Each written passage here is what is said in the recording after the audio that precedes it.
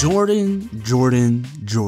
You know, I was literally about to start my Magic versus LeBron video today, but I guess that's going to be postponed. And today, we're gonna have to revisit the classic debate of the 2000s. Kobe Bryant versus LeBron James. We all thought it was over, that LeBron was far ahead of Kobe, until a couple days ago when Michael Jordan just let out a bomb and said he'd pick Kobe over LeBron because of 5 rings. And it got people thinking. And it got me thinking, is LeBron really better than Kobe? And now here we are, you're watching this video for us to decide who's better, LeBron James or Kobe Bryant. But if you're new, check the description for the rules and how the scoring system works, because I am not going to repeat it every video. But with that being said, let's get started.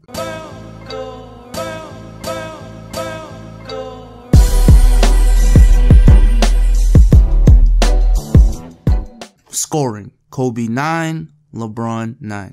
So scoring to me is way closer than I expected, to the point where I believe it's a tie. And I know Kobe's had those crazy stretches of multiple 50-point games and the 81 points, but if you're going to say that Kobe is a better scorer simply for those reasons, then I respectfully disagree.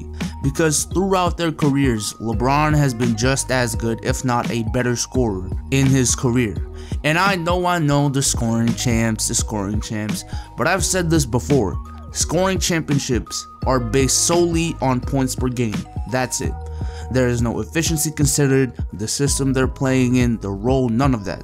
And especially if the difference is only one scoring championship, then to me it's basically non-existent.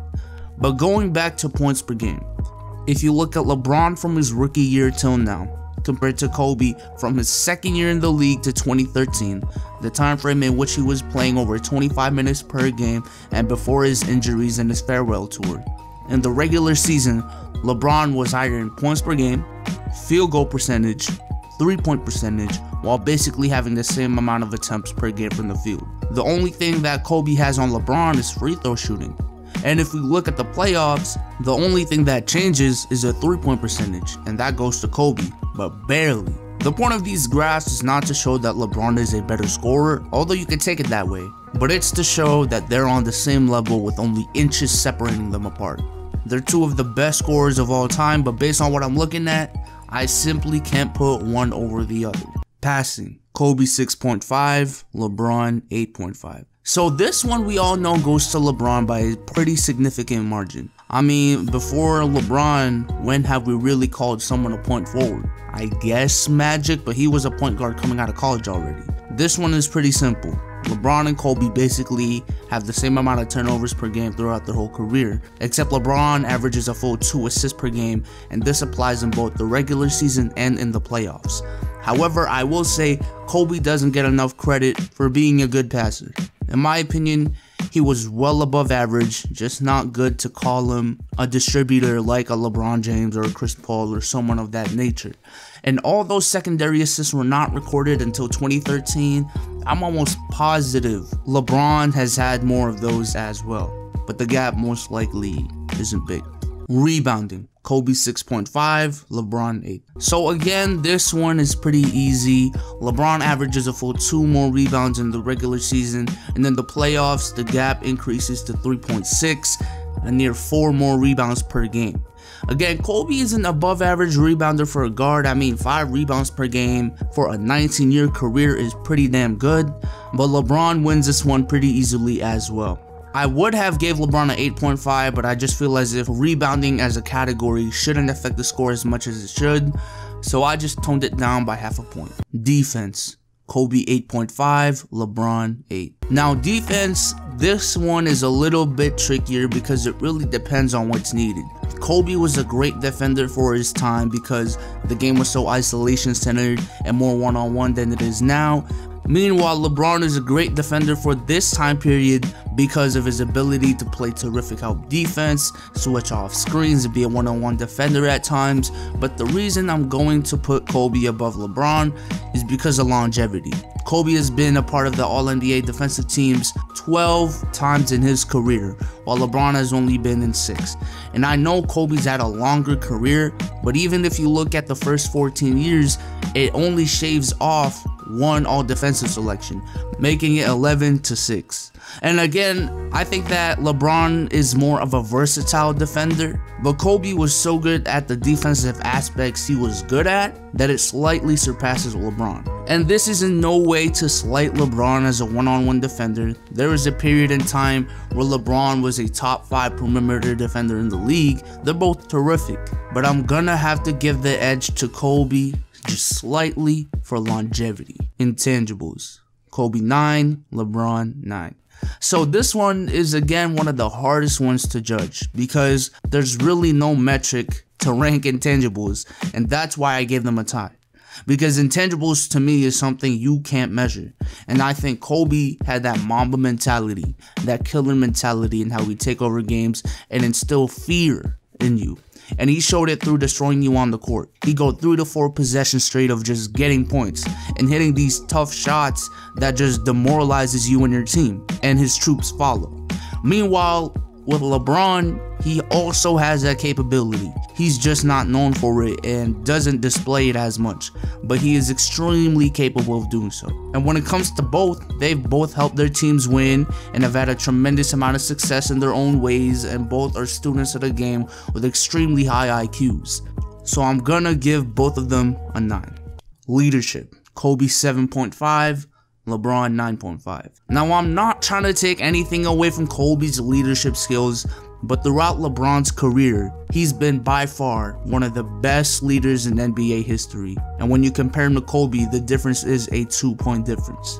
LeBron wasn't just expected to lead his team out of the gate from high school. He was expected to lead the whole city of Cleveland, and to an extent, the whole league, with the hype he was getting, being called the chosen one. And what he did was as fine of a job as anyone can ask for, leading them to the finals in 07 in his 3rd year. And I don't care about his competition on the way there, he still led that team in that journey.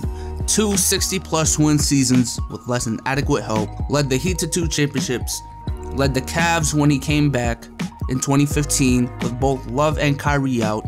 In 2016, being down 3-1 against the Warriors, and even this year, even though he lost, his team looked up to him for leadership, and in my opinion, he did a fantastic job.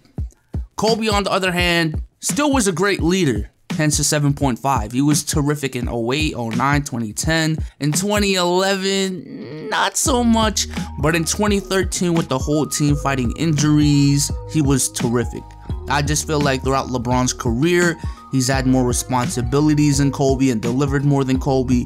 Meanwhile, Kobe's had chemistry problems in almost every stage of his career and wasn't really the leader in 2 out of those 3 championships early on. The only reason I didn't give LeBron a full 10 is mainly because of 2011 and some minor mishaps. Accolades: Kobe 8.5, LeBron 9. 2 of the most accomplished players in NBA history. But if Michael Jordan is a 10 and Bill Russell is a 9.5, I think LeBron sits gladly at a 9, with Kobe right behind him with an 8.5. Although Kobe does have more All-Star games, all-defensive teams, 1 more scoring champ, and a couple more All-Star games, I think that is more than made up by 3 more MVPs, 1 more Finals MVP, and the Rookie of the Year. And it's not like with MJ where it would be extremely hard to catch the MVPs, the rings, and the scoring championships. With Kobe, the All-NBA teams are literally just a matter of time. And the same goes with the All-Stars, so I don't really hold a value in those. And remember, his first All-Star selection came when he averaged 15 points, 3 rebounds, and 2 assists. To put that in perspective, Avery Bradley averaged better in all 3 categories last season and wasn't an All-Star. And his last 3 was basically just out of respect. Clutchness: Kobe 8, LeBron 8. This is probably the most controversial one, clutchness, since LeBron has gotten this rep as one of the biggest chokers in NBA history, which he is, while on the other hand, Kobe has made this legacy and this persona of being one of the clutchest players in history, which he is, but LeBron doesn't get enough credit for being clutch. And let's get the biggest point out of the way, which I'm not defending in any way. To me, it's the biggest choke in NBA history by a superstar. 2011, where LeBron was simply horrendous, scoring 2 points or less in the fourth quarter, sometimes even going scoreless, 8 points overall in some games. It was horrendous. I am not defending that in any way. But let's not act like 2 rounds before, Kobe and the Lakers got swept, where Kobe averaged 23 points, 3 rebounds, and 2.5 assists with 2 steals on 46% shooting from the field and 23% from 3. And let's not act like 2004 didn't happen for Kobe as well, where he averaged basically the same stats as he did against Dallas in 2011, except shooting 8% less from the field and 18% from 3 and more turnovers. And that was with one of the most hyped up super teams of all time with Karl Malone, Gary Payton, Shaquille O'Neal, and Kobe Bryant, against a Pistons team where they were the heavy favorites. And before we bring up the whole LeBron got saved by Ray Allen and Kyrie argument, let's not act like Kobe didn't average 41% from the field and 32% from 3 in 2010 in the finals, and just as many assists as turnovers, and in Game 7 where he shot 25% from the field, 0 for 6 from 3, while Pau Gasol had 19 points and 18 rebounds, and Ron Artest had an uncharacteristic 20 points.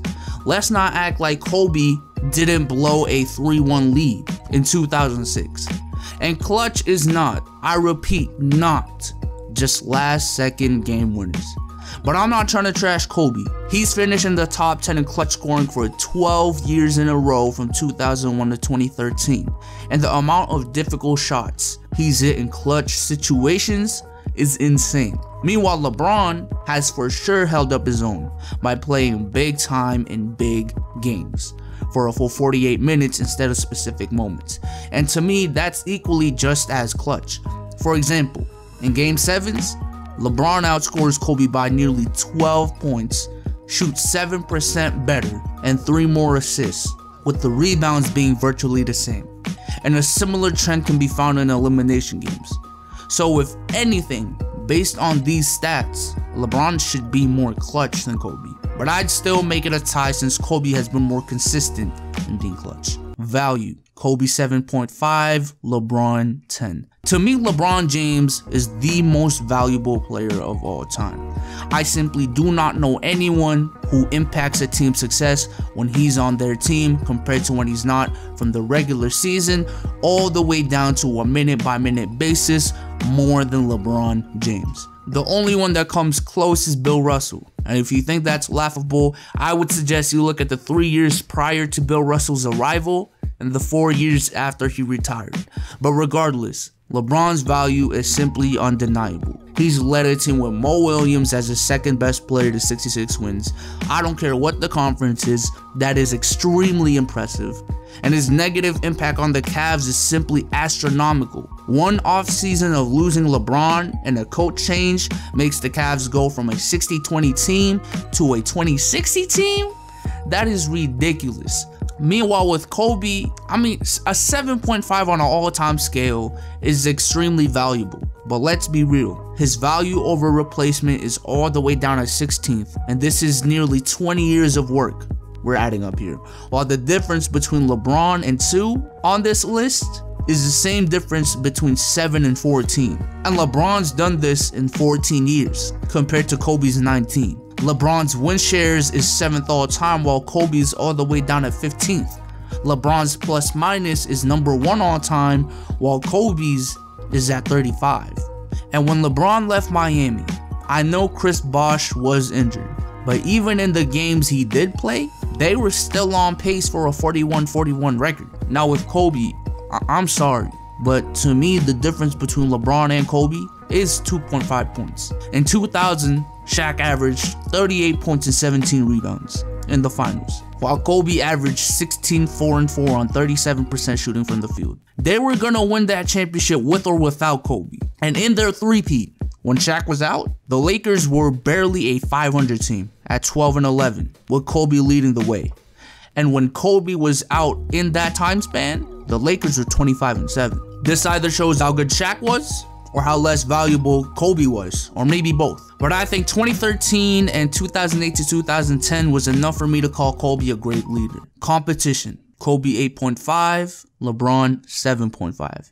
I think this one is maybe one of the most underrated parts of Kobe's career compared to LeBron. the competition. Because we can't just look at accolades and say, oh, this guy has more rings, and that's it. Look at the teams Kobe has had to face in the 2000s. The Spurs, the early 2000 Kings, the Mavs, the Suns, prime Kevin Garnett, the Nuggets with Melo and Iverson, and also the one with Melo and Billups, the Thunder when they were young, the Rockets with T-Mac and Yao, and in the finals, the 04 Pistons, the 08 Celtics, and well, that's where it kind of falls off. His competition was always extremely hard going to the finals, but once he got there, he was rarely the underdog. Meanwhile, LeBron's competition to the finals was the Big Three Celtics, the Pistons, the 2011 Bulls, those gritty Pacers teams, and that's basically it. And I think probably only one of those teams stack up to the teams Kobe has had to face prior to the finals in his career. But in the finals, he's faced the Spurs, the Mavs, the Thunder, and a 67+ win Warriors team for 3 straight years. The closest thing LeBron has had to a freebie in the finals was 2011, which is a shame because that's the one that hurt his legacy the most, and that's the one he lost. But I feel like the 1.5 difference is due to the competition Kobe has had to face year in and year out, and he would have to face around 2 to 3 championship caliber teams per playoff run. Meanwhile, LeBron at the most will face 2 prior to the finals, and that's pretty rare. However, his competition in the finals closes the gap a little bit. And that is all the categories, folks. At the end of the day, Kobe has a grand total of 79 points, while LeBron has a grand total of 86.5. So Jordan, please stop this debate, because I swear, man, I thought this ended 3 years ago, and I was supposed to make a Magic versus LeBron video, but this came in short notice. But with that being said, I know I will get hate on this video somewhere, somehow. Just let it rain, bro. Just let it rain. But if you like the content and want more of these, please consider subscribing and follow me on Twitter to vote for the next Battlegrounds video. With that being said, I am out. Peace.